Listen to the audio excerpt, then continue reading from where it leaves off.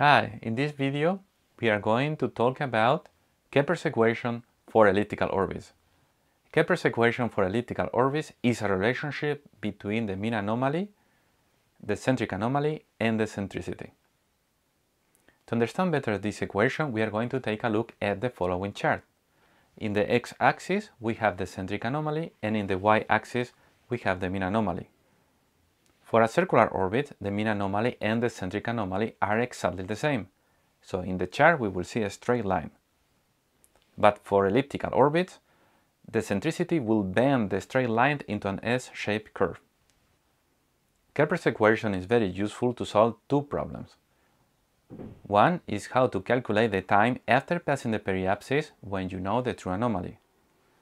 And the other problem is the opposite, is how to calculate the true anomaly when you know the time after passing the periapsis.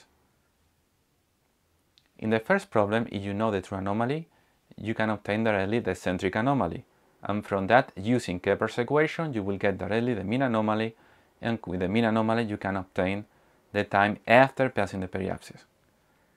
In the second problem, if you know the time after passing the periapsis, you can calculate the mean anomaly. But you cannot use Kepler's equation directly to obtain the centric anomaly. You will have to rewrite it in this way and then obtain the roots of this function.